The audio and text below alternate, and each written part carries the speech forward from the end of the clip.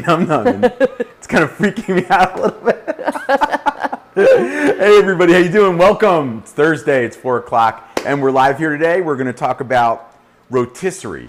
Now, if you don't have a rotisserie, guys, don't turn the channel or flip me up on Facebook or wherever you're watching on YouTube, because you can make this recipe in the air fryer without the rotisserie. But with the rotisserie, I'll kind of give you some reasons why I think it comes a little bit better than normal, especially if your rotisserie is a PowerXL air fryer like this one. This is the PowerXL air fryer grill. The PowerXL air fryer grill not only can grill things like steaks and chops and fish and get grill marks and stuff like that, but it also has a rotisserie. And that rotisserie is long enough to take something like a pork loin or a pork tenderloin or a filet loin. You know, it's long. So I love it because you're not confined by maybe the size of a chicken, so you can actually do bigger things. Now, why do we want a rotisserie? Jess, just show this one more time. Okay. Now, as it spins, it's literally using its own juices to baste itself. And when pork bastes itself in pork, I mean, do I have to say anything else? Yum. Yum, right? So that's why we like the rotisserie. But you can put this on the rack. This recipe will work great on your air fryer, in your rack. Absolutely, and airflow rack. Constant basting must make it moist inside.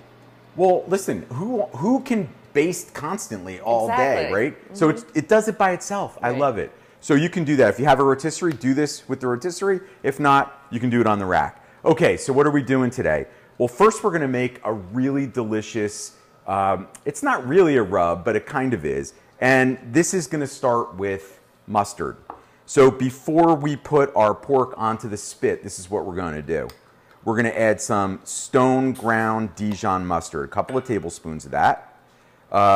You know, I like the stone ground because it's got a lot of texture to it, because the grain is actually whole. I'm using Grey Poupon today, but any stone ground mustard will do. Then what we're going to do is we're going to use some honey. A couple of tablespoons of mustard, and then we're going to do, I don't know, about 1/8 of a cup of honey, because we want to just make sure that we have enough to go over our entire pork loin. Now, we're going to use a little cayenne pepper. Now, you only need about 1/2 teaspoon, 1/4 teaspoon. Just depends how hot you like it. I guess I like it very hot. That's what you get when you don't have a measuring spoon. Now, I'm putting smoky paprika. Now, with this, the smoky paprika, we're going to do a couple of tablespoons. That smoky paprika, I mean, think about it. All the best rubs in the world use paprika, and this one's no different. So then what we do is we're going to mix in the honey, the mustard, and those spices. You know, to this, I'm definitely going to add some pepper, but I'm not going to bore you guys. So we'll give it, you know, just a few turns. Put some salt in here as well. And, you know, the mustard's so well seasoned, you don't really even have to do it, but, you know, I can't help myself. We're so used to salting and peppering everything, but that mustard's got tons of flavor. All right, so that's our rub. And then how do we do it? I'm not going to get too into it, but here's my beautiful pork loin. Jess, look at that. Mm-hmm. Now, everybody thinks about pork as being fatty. Now, I did leave a little bit of fat on the outside because I'm going to put it on the rotisserie. I want that fat on the outside because I want those juices. Crispy. Yeah, I want the juices of the pork fat, you know, basting all of the outside of the pork. But look on the inside. Can you see that? Yeah, I see it great. Okay. No, I see it. It's almost fat-free, Yeah, you know, and that's why lean inside. It's very lean. And that's why they call pork the other white meat. And, you know, that's not just a slogan. I mean, it really is. They've kind of bred they've bred the pork to be less fatty than it was many, many years ago. So even the pork shoulders and stuff like that, everything is very different now. And I'm talking like a long time ago. But pork is definitely, especially if you get the loin, it's definitely going to be on the lean side, like very lean. Now, once you put that on, do you need to let it sit? Yeah. So I'm going to just slather this whole thing. Now, I would go all the way around, all over the sides. What you want to do is you want to throw this in the fridge. Throw it in for a couple of hours if you can. But listen, if you can't, it's okay. Nothing's going to happen, but I'm not done yet.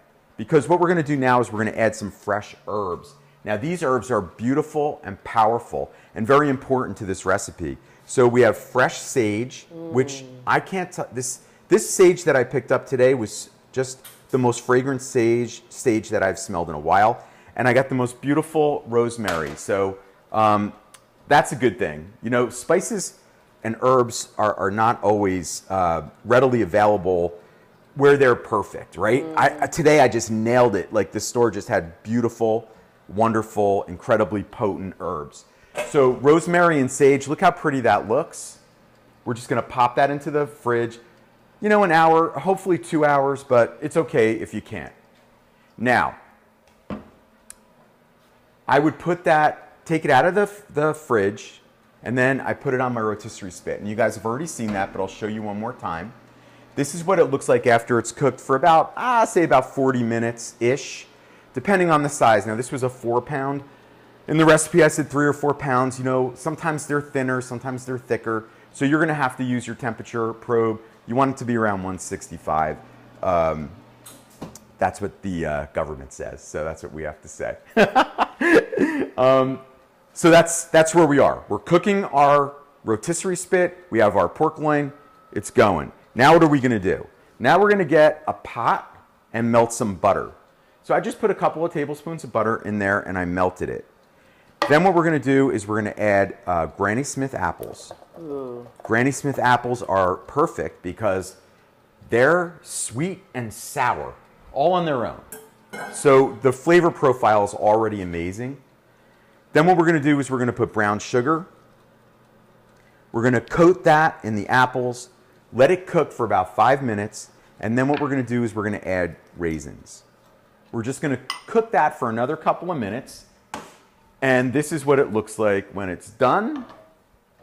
Look how pretty. Now this, doesn't that look like fall? Oh, it's yes. Raisins, it's apples. Comforting. It's so absolutely delicious. And then we're gonna hit that with a little bit more of our fresh herb. So you get sort of like that, the rosemary and the sage are gonna give you a nice fall flavors. And then you have the apples and the raisins. So this is what we're gonna top our rotisserie pork with. So it's looking pretty good, right? We got a real mustardy rub. We have a really delicious Granny Smith apple compote that we're gonna put on the top of it. You already saw how pretty the pork looks. Now, Jess, why don't you tell me who's out there? Okay. Because I'm gonna come over there, I'm gonna grab the pork off of the rotisserie spit so we don't, you know, that's not gonna be super exciting to watch. Okay, so we have a lot of people here. We have Anne Vautour. Hi, Anne. The French way. She might not be French, though. She's just saying hi. We have Adam Melvin saying, oh, wow, that looks absolutely delicious. Hey, Adam. Adam's been here before. Yeah, he's from I recognize England, that name. Right? England? I believe so. Terry Profozic said, yummy. Apple pie with no crust is really what you're doing right there. Cheryl Bull from Tennessee says hello. Hey, Cheryl. How are you? And Katie B says she has that she recognizes that saucepan and has one. Yeah. I know. I love it. I use these all the time. And I have a couple of them, which of course you guys can imagine that I do. David Tiet says, are you using Copper Chef? So am I using Copper Chef? Of course you are. Course. We also have someone named Win Shui, and I am trying to say, yes, tell us, Eric, which air fryer do you think is the best one out of all the PowerXL air fryers? Oh, who asked me that? Win Shi, I think you would pronounce it. Okay, Win. So here's the deal. So we have so many air fryers for so many different kinds of people, right? So if you're maybe one or two or maybe a small family, I love the PowerXL 5-quart Vortex. It's so easy to use. This is the one over here. Jess, this is our gray, sort of our standard egg shape. And that's great. I'm telling you, it's the easiest one to use, in my opinion. And then if you want to go a little bit bigger, you want to go with the PowerXL Pro. That's more of an air fryer with racks in it. And those racks allow you to do multiple meals at once. If you like to grill, you want to use the PowerXL air fryer grill. And if you like to slow cook, you want to use the PowerXL air fryer grill combo. So if you go to PowerXLProducts.com, we literally have an air fryer for everybody's size family, everybody's taste, whatever size food you want to cook, we have one for you. So that's the hardest question Something to for ask. everyone. But I'm glad that you did, because it got me a chance to explain to you a couple of the different air fryers that we use. Okay, and also Donna Brown asked where can she get accessories for the air fryer, so I think that same website. PowerXLProducts.com, they have all the accessories that PowerXL makes, and you know they're most likely to have something in stock if they have it. Jillian Beard is here again from England. Hey Jillian, how you doing? That's two people from across the pond. Adam Melvin and her. And then we have Joanne Francis saying hello. Hey Joanne. Joanne's a frequent visitor here. Lawada Green from Vancouver, Washington is here. Hey Lawada. We have Vicki Harrell from West Virginia. Oh, how are you? How's West Virginia today? What's the weather over there? And lots of people are saying they actually love pork, so this is working out great. And Donna McKinney had an interesting comment. She said she made the honey roasted salmon recipe that came with her XL 6-quart oven air fryer. Okay. So you know how you do recipes for them in the box? Yeah. She said delicious. In fact, so good that I ate it before I even could take a picture. She meant to. You know, we like to put recipes that ship with all the PowerXL products. We like to put nice ones in there. We like to, you know, give you a pamphlet with. Most of the time, we always put some photos, because I know people really enjoy photos when they're making a recipe.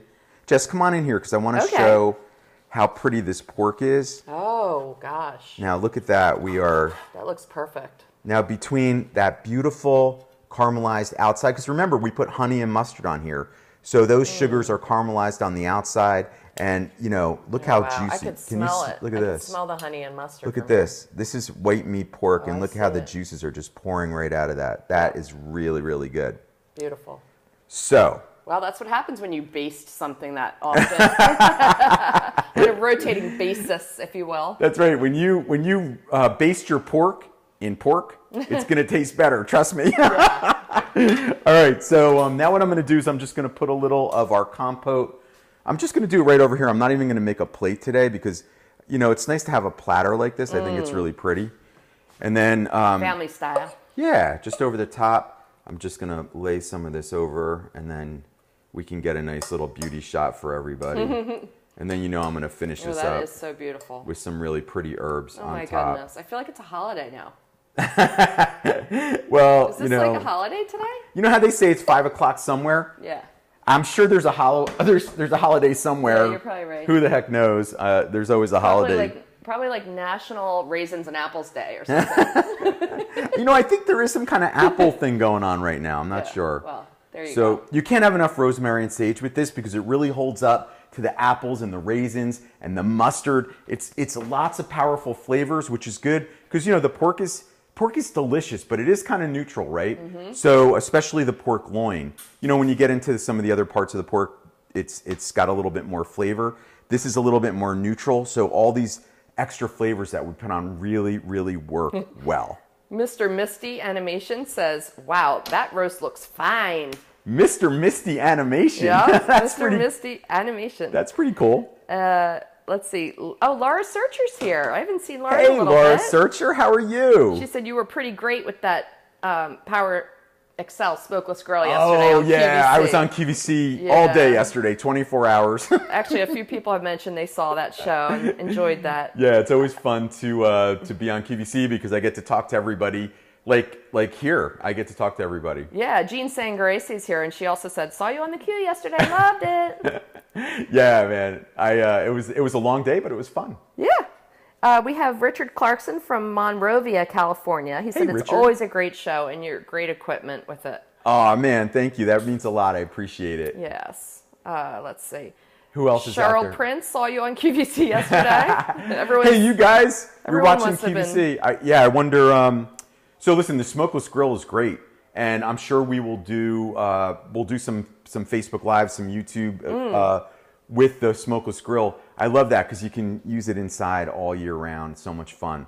So Jess, just show them the pork one more time. Guys, I hope you will air fry this. If you have a rotisserie, great. Use it on the rotisserie. This is a really flavor-packed recipe. It was so much fun to catch up with all those people out there. It was. I see we had a lot great of audience. friends. We see some new people. YouTube, hopefully you guys are enjoying this recipe. I will talk to you later. See you next Thursday. Bye-bye.